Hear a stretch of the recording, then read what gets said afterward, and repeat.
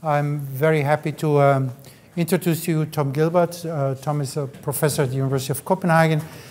He's director of the Center for Evolutionary Hologenomics and a visionary thinker interested in many different systems around the holobiont and the hologenome.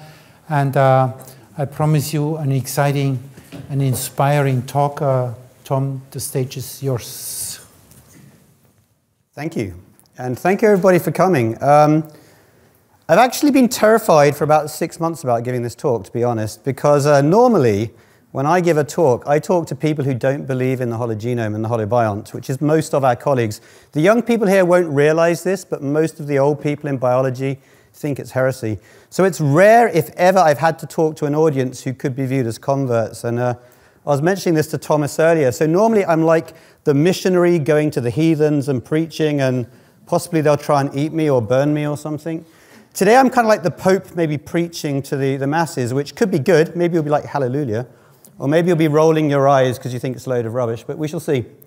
And for the record, I am based in Denmark. I am a Dane now. I didn't used to be a Dane. I run the Center for Evolutionary Hologenomics, which is a center that was funded to start in 2020, very much actually in light of the fact that your issue here was funded, because I could go to the funder and say, this is not crazy, look, the Germans are funding it.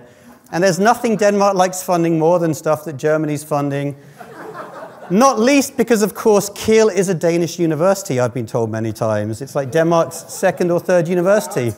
So basically, we are the poor copy of your initiative in Kiel, in Copenhagen. Yeah, and also, for the record, I am an organismal biologist. I studied biological sciences at Oxford, which is very weirdly a Bachelor of the Arts degree at Oxford still. But I studied biology, and I'm actually mostly a molecular biologist, even worse. I'm actually particularly bad at organismal biology. I'm not a bacteriologist, not a microbiologist by training. A lot of what I worked on for most of my career was classic organismal biology. Microbes didn't feature in there. I did a lot of work on ancient DNA, developing ancient DNA techniques, doing systematics and population genetics and so on. Done a lot of work on birds. I do like my birds. And I've done a lot of work on domestication, in particular in the ancient DNA context, although focusing on the organism. The microbes, if ever they surface because when you work with ancient DNA, a lot of the DNA you get is microbial DNA and not what you want, and it's a pain in the ass. But then things changed. 2006, we actually got money as the 454 was released, the original 454 that became the GS Flex. We got money in Copenhagen to get one. I apparently loved it so much, I had a photo shoot with it. I have no memory of this, but I wanted to find a picture of what was going on back then. And because I'm a molecular biologist, this machine came out and I was like, yes, I want to get this and see what it does. And actually, the problem in 2006 was it was extremely expensive. Those who are old enough to remember this will remember that for thousands of dollars, you got 20 whole megabase of data, right? And it made life difficult unless you were working on humans or pigs or something very money-based. But, I've been around long enough to see the technologies change and, more importantly, to see the money bag get cheaper and cheaper and cheaper. And today, your regular field biologist, which I occasionally am, can take a relatively small amount of money and apply it to stuff. And, of course, because this was happening and it was getting about feasible, really, to do stuff financially by about 2010, 11, I fully bought into what most of the world believe, which is the genome will answer everything. And I mean the genome of the big thing you can see. I mean, this is actually a cover of a recent Nature. A lot of people still believe this. The answer is in the genome. And much of what I did was about this. So questions I was applying sequencing to were things like this. How does X eat Y for some reason? How does a vulture manage to eat nasty rotting carcass full of nasty rotting bacteria? The answer must have been in the genome, I thought, right? And in fact, about 2000 and something, this paper came out by a group in Korea. They sequenced the genome of the vulture. They found genetic adaptations that allowed the explanation of what's going on and fulfilling my idea that the genome is the answer to what's going on here. Another classic question I've been interested in, why are there so many of certain groups of animals and not so many of the others? This is a phylogeny of the birds. It's basically representing the different orders of the birds. One of the things about the birds, about 65 to 70% of the birds are the passerines. Why is it they are so successful and not the other 40 or so orders? To me, the answer must have lied in the genome. And actually, this paper came out very recently by a group, and they've sequenced, or they've analyzed the genomes of birds that actually we sequenced. And they've done various comparative analyses of the land birds, which are a very successful group, and they argue that there are adaptations based upon genes related to diet and vision and hearing, and that explains what gives them this adaptive capacity.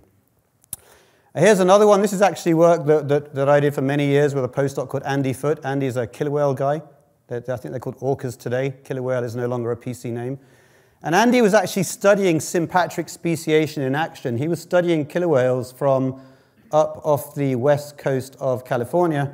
And these killer whales do seem to be diverging from each other while living in the same environment, in the same habitat, which is strange, classic sympatric speciation. And Andy wanted to know what was going on, so we sequenced the genomes of lots of killer whales, and we actually identified various mechanisms causing them to diverge, or at least derive from them diverging, and in fact coined a term called genome culture coevolution.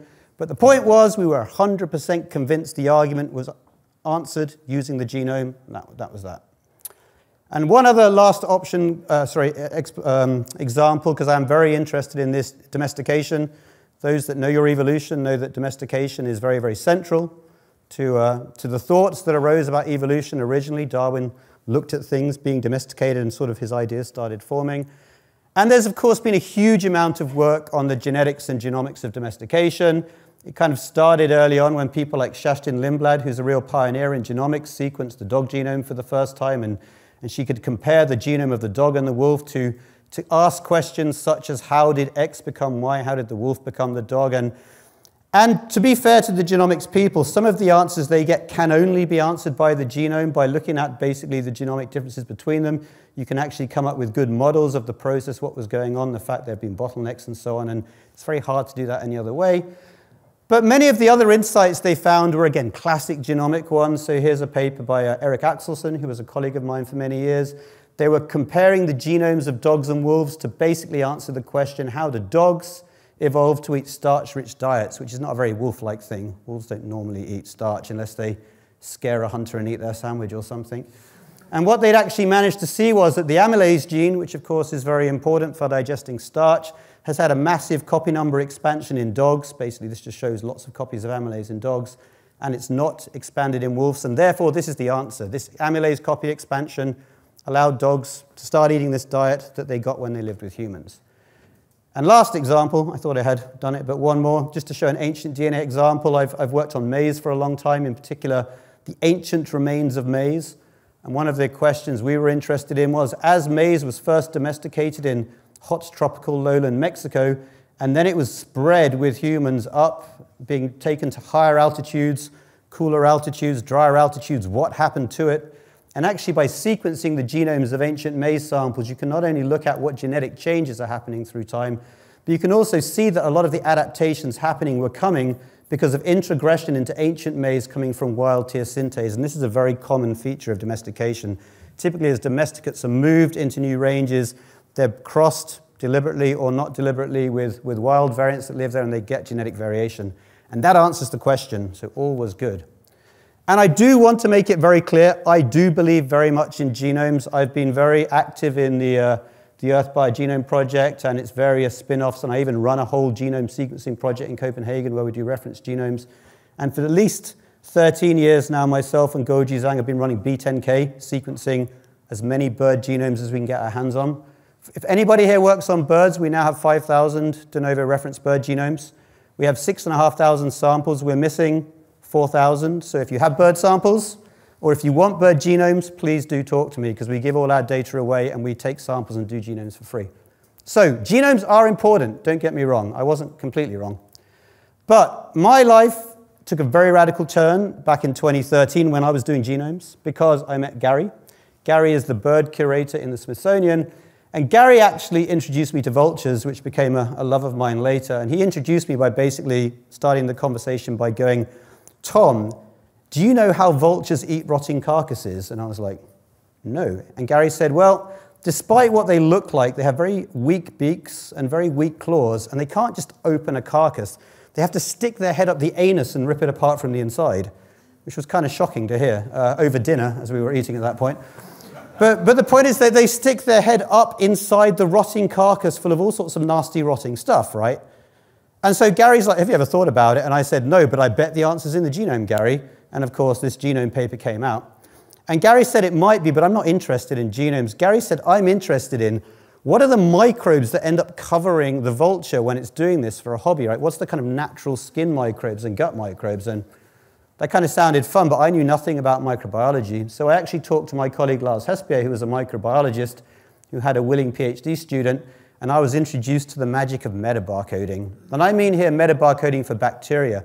Jumping a long way back in time, we actually invented metabarcoding in a whole other context for eDNA, but I'd never done it on microbes.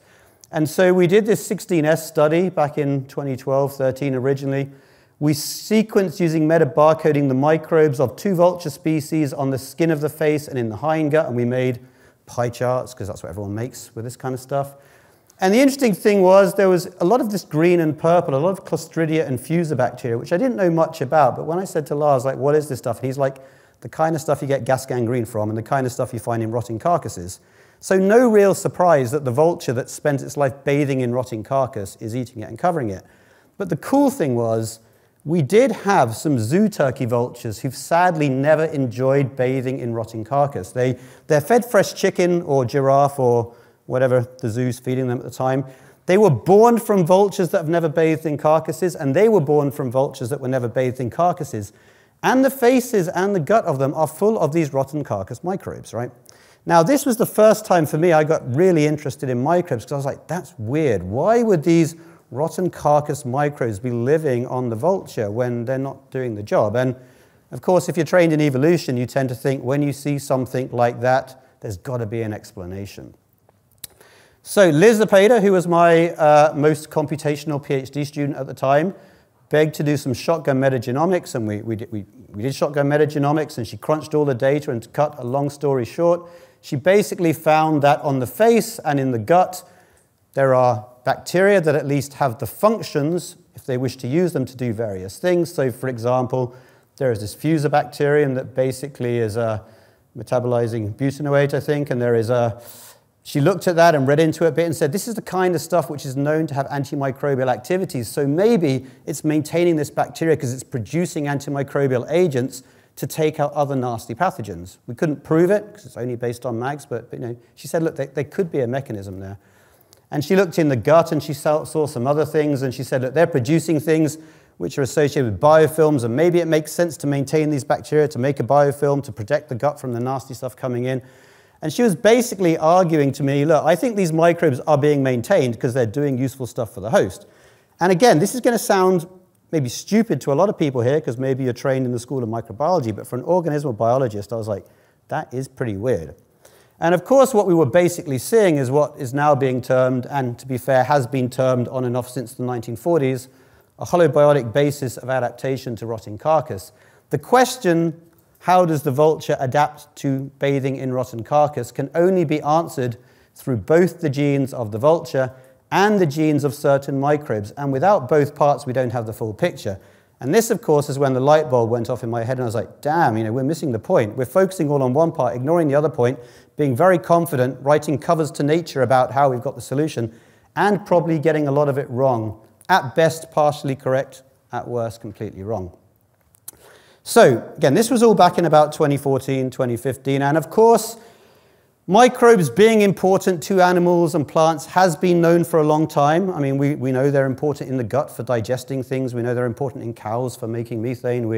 There's a huge industry today making probiotics for chicken and plants and dog additives. And of course, there's all sorts of interesting stuff coming out about the ways microbes can affect human health beyond simply making you classically sick, for example, arthritis and so on. And this is all going on, and it's fine, but again, I'm an evolutionary biologist. I don't tend to be very interested in this.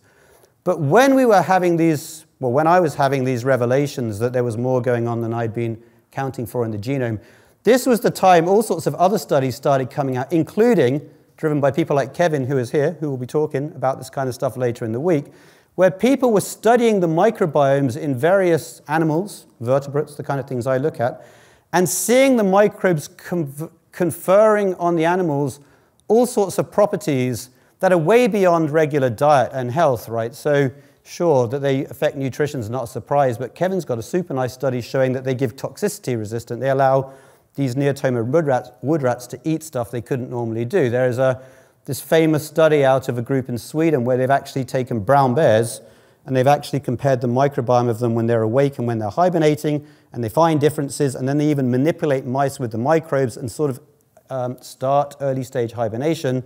There are studies on thermoregulation, there are studies on behavior, there are studies on all these kind of properties which are kind of important for the lives of animals, and they're super important if you're interested in adaptation. This slide, for the record, is something Charles Darwin never said, but whoever said this said it better than Charles Darwin, right? But when you think about evolution, there is this idea that the strongest doesn't survive, nor the more intelligent, but the one most responsive to change, right? It's this idea adaptation is key. I said Charles Darwin didn't write it. He didn't write it in 1809 when he was 0 years old either. I did research into this. It was written by a business studies professor called Leon C. Megginson, who liked to quote Darwin a lot. But he did a much better job than the original Darwin quotation. Don't even try and read it, but it's very long and rambly, but it gets to the same point, right? Adaptation is key. And we have to bear this in mind if we're interested in evolution.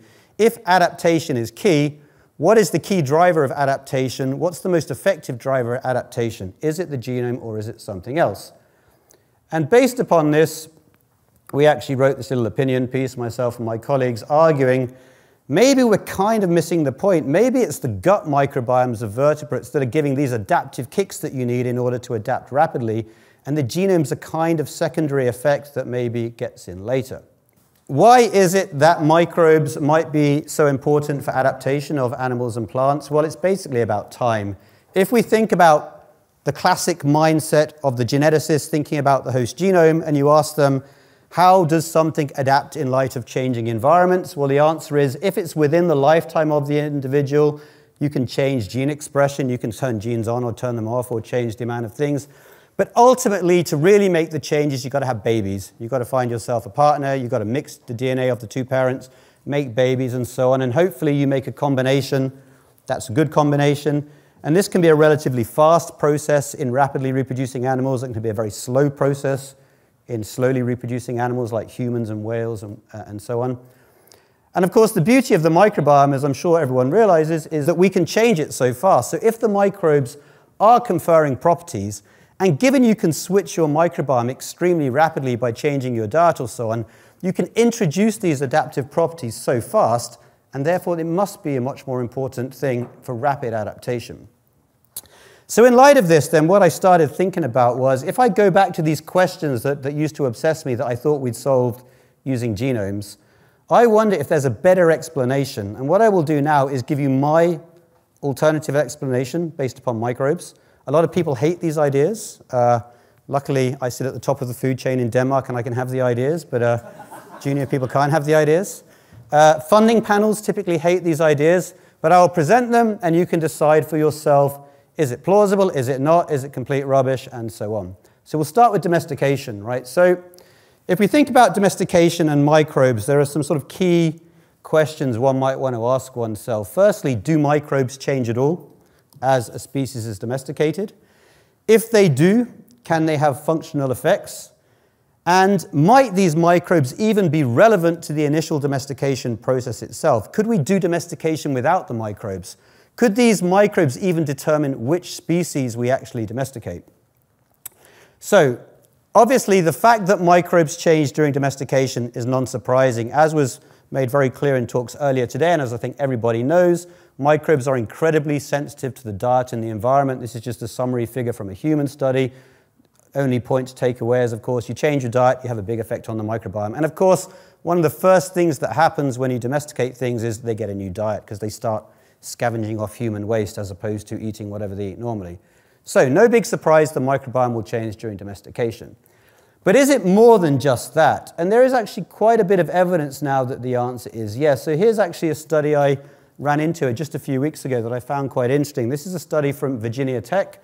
And at Virginia Tech, they've been working with some chicken that they've been selecting on for 56 generations to become very, very tiny or very, very large. This is really quite a crazy, crazy size difference.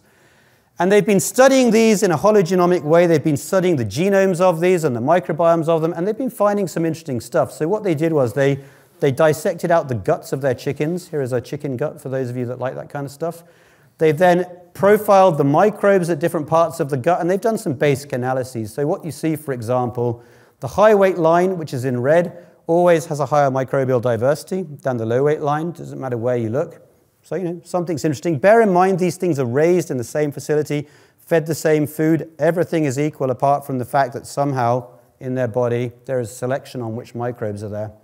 They actually go beyond just which microbes are there. They basically look at the functions of the microbes, and what this figure is basically showing is differences in the mean proportions of various functions encoded by the microbes, and the takeaway is there are differences.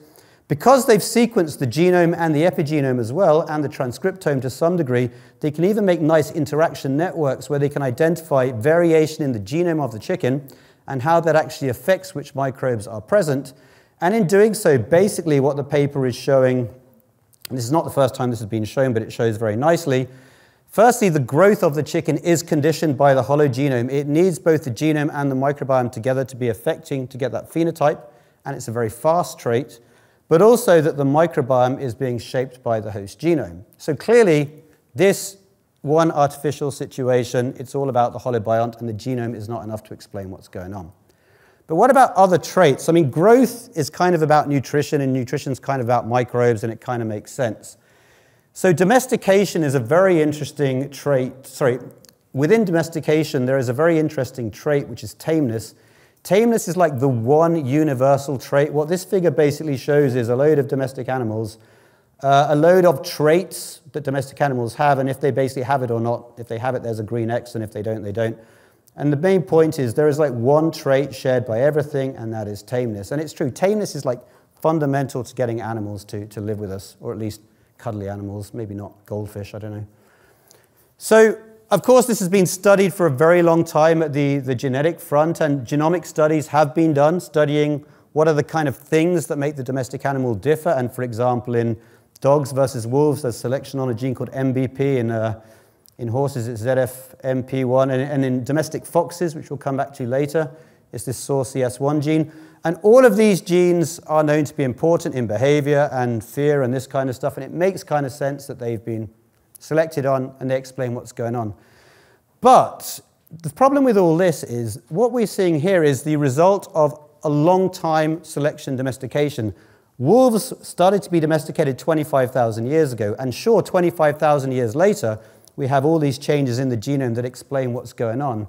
But what I think people tend to ignore is the challenge of the early domestication, because, you know, fine, we originally had wolves. Wolves are aggressive, nasty things, you can't live near them. Today we have these dogs that are fully adapted and their genome is changed. Yes, that took 25,000 years, but what about the first 1, 2, 3, 5, 10, 15 generations of time? How did humans live alongside the wolf before it picked up all these changes that turned it into something lovable and cuddly and slightly embarrassed, like my dog in her nappy? You know, very rarely do people discuss this point, right? They kind of assume the wolves and the humans came together, and bingo, next generation we had a dog, which is just nonsensical, right? But that is the standard dogma in what's going on. So we need some kind of explanation for how we affect this. And this is a classic one where it makes much more sense to me that it's about the microbiome, given what we know today about the famous gut-brain axis, which I'm pretty sure everyone here knows about, but the idea that your little microbes are factories in the gut pumping out chemicals that go up and affect the brain and affect the behavior and get affected back from the brain. So can this be tested? Well, this is the kind of stuff that can be tested to see if it's plausible. So Lara here was one of our PhD students, and Lara worked with a load of chicken that were created by a guy called Per Jensen at Linköping University in Sweden. And Per got hold of red jungle fowl, and he selected on them for a number of generations to make them more aggressive and also more tame. So like basically more chicken-like and less chicken-like. And he found it went quite fast. He studied the behavior, he sequenced the genomes and the epigenomes and saw there were changes in transcription going on and so on and so on. But what Lara did was she studied the microbiomes of these. And the really important point about this kind of study is, again, these chickens are raised in one facility on the same food, they live together, they're not even in separate pens, right? So the environment is completely standardized. And what Lara wanted to see was, do we get differences in the microbiome despite this homogeneity? And the answer was yes, very, very clearly yes. So basically, they have exactly the same microbes within them, but there are clear differences in the relative abundance of the microbes, and this is actually heritable across generations. So, for example, the high fear lines of chickens have got relatively more of these lactobacilli. And while we can't say what they do in chicken, there are studies on things like dogs showing that they're associated with fear in dogs. So, interesting observation there. And, for example, in the low fear line, there is an abundance of clostridiales, which have been shown in other animal systems like rats to be associated with happiness. So there does appear to be this kind of selection happening on the microbes correlating with behavior. It does raise the question of which way around is it happening. Oh, not again. Sorry. Anyway, so going back to the chicken. So you know, we saw this result, and you know, again, normally when you see differences between these kind of things, what somebody will say was, well, of course there's a difference because fearful dogs, for example, are fearful because they're treated in a certain way and fed a certain kind of food and so on, and the environment's different. But when you see it in a very controlled situation, it is somewhat harder to explain what's going on. Luckily, I can remember my slides, despite having so many. So what Lara did after this was, she actually said, well, okay, this is one system, it's chicken. What else is there out there? What's more closely related to dogs, which is the system we care about? And at this point, we got hold of samples from the Belyaev foxes. And I don't know how many of you have ever heard of the Belyaev foxes. Belyaev was a researcher in the Soviet Union in the 50s in Novosibirsk. He actually got hold of foxes from fur farms in the Baltics. And these foxes were acclimatized to being in a fur farm, which is very different to being wild. So they were, you could argue they were semi-domesticated. But he got these foxes and he brought them in, and he did the same kind of experiment on the foxes. He basically, every generation, looked at the baby foxes, scored them on some kind of measure of tameness, were they like hissing and trying to bite him, or were they kind of licking or so on. Well, there we go. And thank you. So this is Belyaev. He got his foxes, and he basically selected on them, and they're a classic study in domestication. We know that after after only a few generations, they started to diverge in phenotype, but basically, after a number of generations, they ended up with a line which are these so-called tame ones that you could actually buy until Russia invaded Ukraine, and they're something like $5,000, $10,000, and they're very dog-like. They've changed phenotype completely. Their voice is different. They don't smell like a fox anymore. Their tail curves. They've got these patches on and stuff. And then they've got these ones here that you probably could buy to give to somebody you don't like, but they're not very nice. If there was an illegal circuit in fighting foxes, they would be the ones you want. They're really very aggressive stroke fearful, which is not always a different thing. So what Lara did was she analyzed the microbes in these things, and she again, just like the chicken, saw that although these things are raised in a standardized environment and they're fed the same food and they're allegedly never handled or anything, there are differences in the microbiome. And what she actually, she showed there was differences in the relative abundance. And actually, this is a figure she made. What we have up here are what are called gut-brain modules. These are just basically various properties encoded by microbes that do things that are important for behavior. And these are basically various microbes that are present. And the important thing is if one looks at the colors, that kind of shows you where there's a significant and kind of reproducible difference. And if you dig into what they are, you find things, for example, like in the happy foxes, genes that are there to encode butyrate synthesis. And this is interesting because butyrate synthesis is known in both humans and animals to reduce aggressive behavior, induce calming, which is the kind of thing you would need to make a happy fox. And there's a glutamate degradation, which has been linked to reducing aggression and so on. And interestingly, several of these things are also the kind of things she was seeing in chicken. So there seems to be the same situation happening again, that although they've only been selected on for relatively few generations, there is divergence in the microbiome. So really what is going on seems to be a hologenomic angle, and actually the genomes of these foxes were published a few years ago.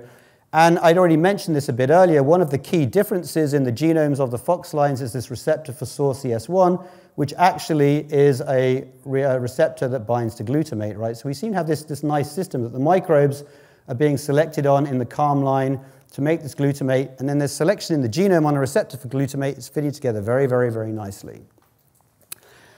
It doesn't answer the question of why are there differences in the microbes. We're still seeing an end product, but if you do read the genome paper of the fox, it's full of all sorts of genes to do with behavior and the brain and stuff, all this very exciting stuff, and then there is this little half sentence towards the end, and it actually says, you know, we see all these behavioral differences, and then the immune system's different as well, and they leave it at that.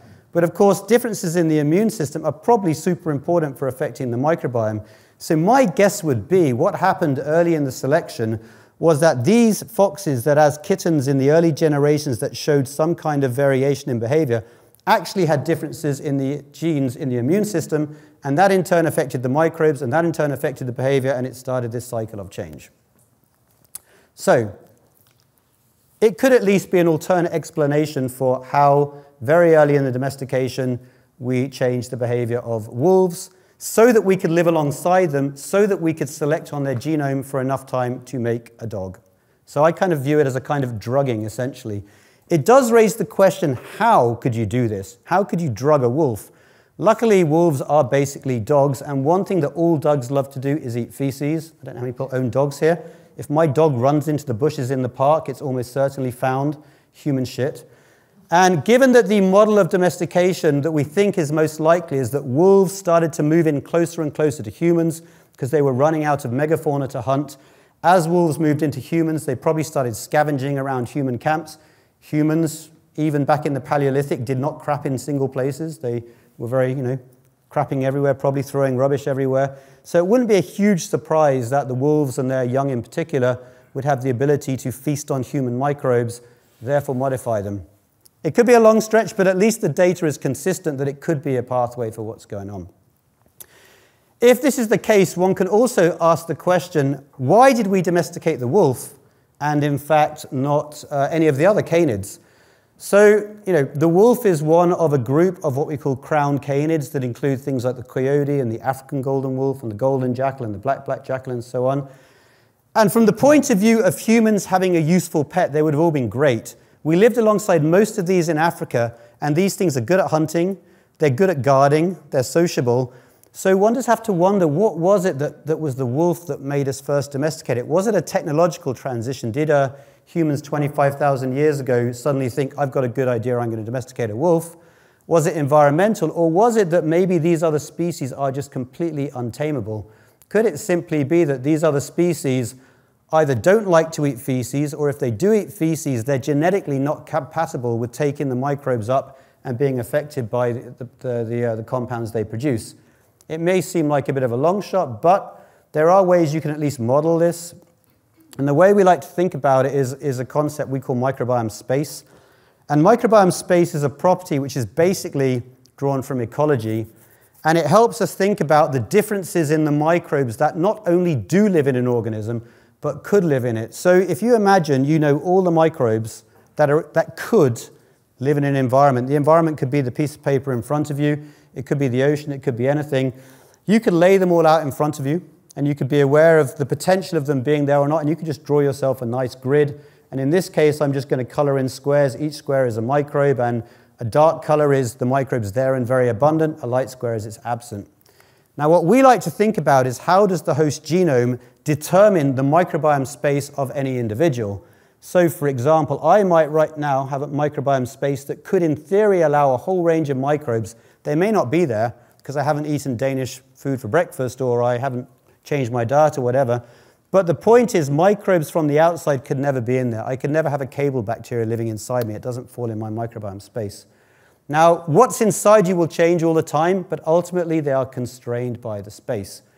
What we're really very interested in our center is how does differences in the host genome actually determine the overlap of space between individuals, and in fact the differences in space that one individual has and the other one doesn't have.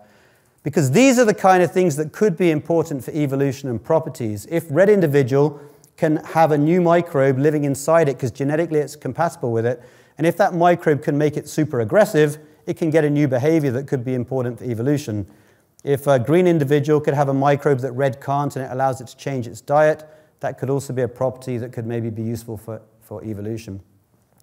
So basically, going back to this question, why the wolf and why not anything else, maybe simply the answer is that the generic canid microbiome space, as encoded by the generic canid genome, is this. Maybe genetically the wolf is slightly different and can work with some different microbes, and maybe just one of those microbes is one of the ones that affects and changes the behavior. This is very, very hard to test right now, but we are trying to work on mechanisms to try and test this kind of thing without doing things that are too unethical. To accept this, you do have to accept the idea that genetics significantly shapes the microbiome, and this has been very controversial for a long time. A lot of people don't like this idea. Obviously, it's not even a question at the between species level. I mean, if you just, for example, compare the microbiomes of monogastrics and ruminants and hindgut fermenters, of course they're different because their guts are completely different structures, and of course the structure of the gut shapes the microbe. No big surprise there. If you're a plant person, exactly the same thing. Different root structures will have different microbes simply because the structure is different. The disagreement is about the within species level, intraspecific. And the disagreement has arisen partly because the initial studies were done on things like humans, which are dreadful study sets. I mean, this is just one of the early papers. They were profiling the differences in the microbiomes of different communities. And of course, they're different because they're living in different places and eating different things. And therefore, you can't go much beyond it. Here's a similar example from crops. This is just showing barley, I think, from Israel. And they see that the different barley from different locations has got different microbes. But of course, they're grown in different geography. No big surprise. One of the beauty, though, of course, of lab work, and in particular working on domestics that are very tractable, you can test this directly.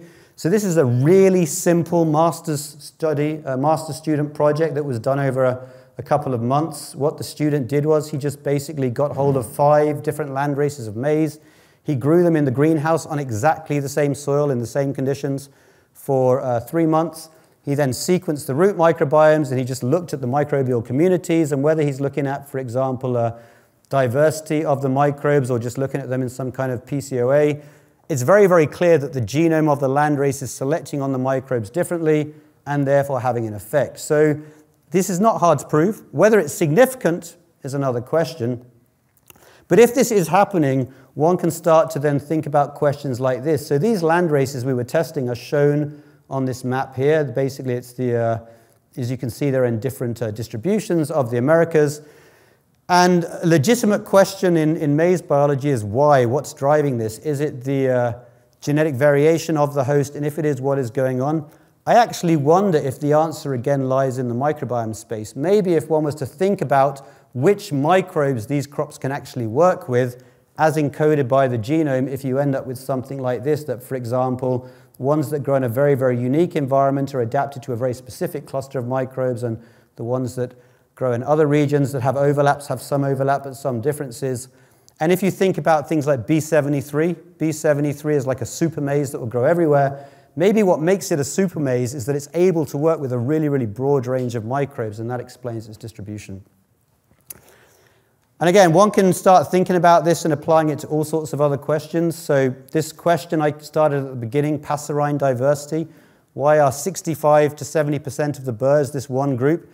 Could it simply be that they can work with a much, much wider range of microbes than any other bird, which gives them the ability to basically eat more things or explore new habitats? So maybe there's a relatively narrow diversity of microbes associated with most birds, but maybe the passerine can explore a huge potential within this microbiome space, and this allows them to adapt to all sorts of new diets. This is actually difficult to test.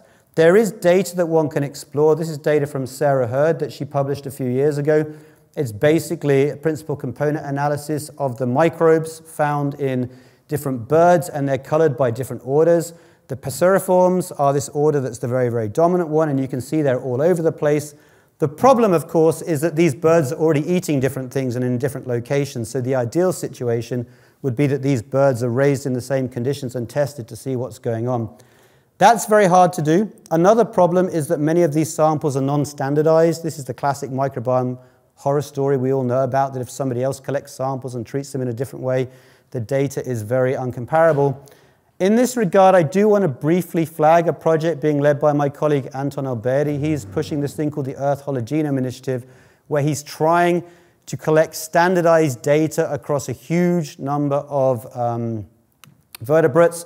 It's a very collaborative project. They basically ship collection kits to people who do animal work, and they've basically been collecting around the world, and they've got some very beautiful figures on their pages. But at this point, they've received about 6,500 samples from 230 groups for 150 species, and these are fully standardized. And this is key, because if you want to start making these comparisons, you need that standardization. So if anybody is working on vertebrates and is interested in standardized data, Anton is the man to contact. I think my last example I want to go back to is the hardest one for many people to accept, which is the sympatric speciation. So again, as I mentioned, these killer whales are very interesting because although they all live in the same location off the west coast of the US, they do appear to be diverging from each other. They're not having any reproduction with each other. They're forming new species. And it's really hard to explain how this can go on. But one of the interesting things about these is these three types of killer whales that are diverging have got very different diets, and they're very specific on what they eat. One of the groups eats fish, one of them eats marine mammals, one of them eats birds. And why is this important? Well, it goes back to this point that's been covered several times today. Diet clearly affects the microbiome, and of course the microbiome can affect the brain. So what I actually wonder could be going on is this initial preference for diet basically affecting in some way the brain through the gut-brain axis and leading to reproductive isolation, essentially driving a lack of preference for things that are not eating the same diet. Sounds kind of crazy, but there is a little bit of evidence coming out. I found this paper a few years ago about actually diet, gut microbes, and host mate choice. I got very excited until I found it was about Drosophila.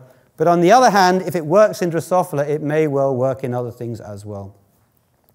So what is all the point of this? Well, essentially, I do believe more and more that if you're an evolutionary biologist interested in organisms, you absolutely have to take the microbiome into account, because you absolutely will not get the right answer. Otherwise, of course, that's just the evolution. I mean, there's growing evidence that it's the same in medicine.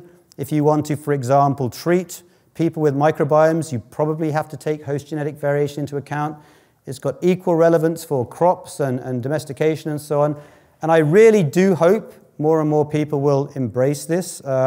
Thomas and I had a chat about this earlier, and Thomas is not feeling so positive that the rest of the world will eventually embrace the union of the two. But I hope that that's just the old people who will die because their microbiomes are not good enough. And the young people with the vigorous microbiomes will take it over. So this is why, essentially, I spend a lot of time going around the place and, to paraphrase the Mandalorian, say, this is the way. Stop looking at one or the other.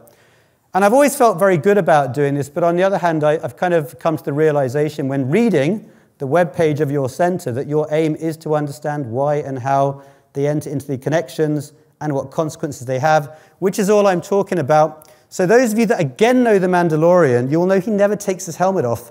But if he did, it would be Thomas. Thomas is the way. So thank you, Thomas, because I think you're doing a hugely great job for pushing this. And of course, you have your book and so on, but just holding meetings like this, I think, is super important, and getting people schooled in this thought. The best thing that can happen to me is that everybody here goes, that was really boring because we know all this already, because that shows Thomas has won. I will say thanks, but I want to end with the last thing. You're not the only guys with a conference. We are holding in Copenhagen a conference next year, 3 days in June. It's free. It is the Applied Hologenomics Conference. Basically, it is a conference where there is a number of speakers who are coming who work with extremely different tools, state-of-the-art tools, and they are applying them to all sorts of interesting questions. Some of the questions are applied, some are health-related, some are evolutionary, some are conservation, and so on. It's basically a place to go if you want to go and actually see what can be done and get ideas. We did do it once before a few years ago. Manuel was a speaker at that one, for example, and it got a lot of interest. There's a very interesting range of speakers coming this time, including Thomas. He's actually, I think, the lead speaker of the lot.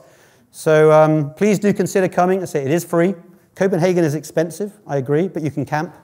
But apart from that, the conference is free. Actually, Connie, I think, used to also be here, and she's one of our speakers.